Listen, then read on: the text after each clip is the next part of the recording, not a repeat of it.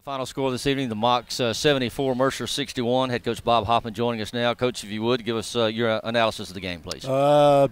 Just a hard-fought, great college basketball game and a good atmosphere. They're a good team, got a great coaching staff. We had opportunities, and we were right there, and we got in foul trouble the first half, and it carried over the second half, and it really hurt us. TJ played well, and we just, they did a good job of switching defenses, and I thought our guys got to the right spots, but they're a good team. They're a experienced team that's been together. They understand what they're wanting to do.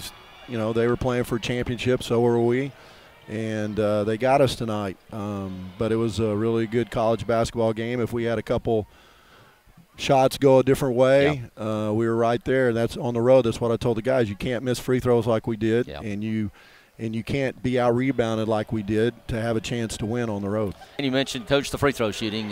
Boy, sometimes they just don't fall, but 12 of 23, that's 11 possible points. Some of those the front end of a 1-and-1, but, boy, that makes it twice as hard to win on the road. Yeah, it does, and the guys want to make them. I mean, they want to win. They want to win at a high level. They just didn't find a way to get it done tonight. I think our team's just as good, and we hope we get to see them again in the tournament. We had a great bus load plus over there. You had the entire section behind you, Mercer fans. I think the name is getting around, the Mercer name in the Southern Conference, that when we come to your house, we're going to bring some fans with us. Yeah, I appreciate all the people that made that happen, and I know that's a big sacrifice of a lot of people's time.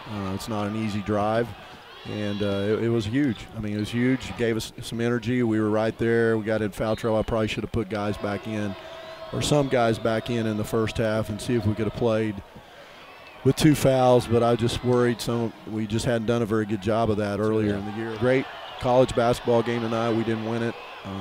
Tremendous atmosphere. Our guys battled like crazy. On to Birmingham, Coach. After we defeated Sanford at our place, they went on a row. They won 5 in a row, so we've got our hands full on a Saturday afternoon as well. Yeah, it's no doubt about it. They've been working all week. The schedule, again, doesn't favor us in the conference. We've had a lot of strange things that have worked against us, but these guys have shown up and worked their tails off and believed at a high level, and we still believe something good can happen for this team. It's not over yet. We lost to a good team tonight, and we're playing a team that's been as hot as anybody on Saturday in Sanford. They've done a great job. On to Birmingham now. The Bears played Sanford. Remember now, local time at 6 o'clock on the tip.